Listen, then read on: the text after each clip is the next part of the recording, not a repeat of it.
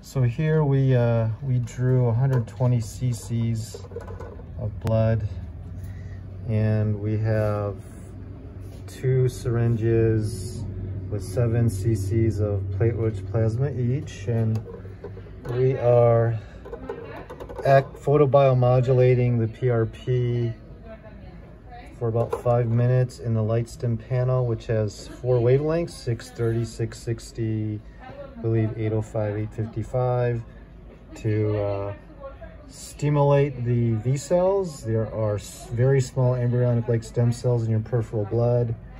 So this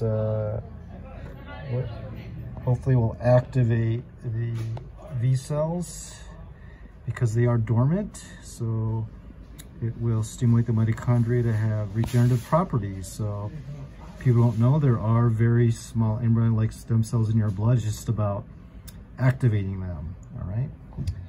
And we'll update you later.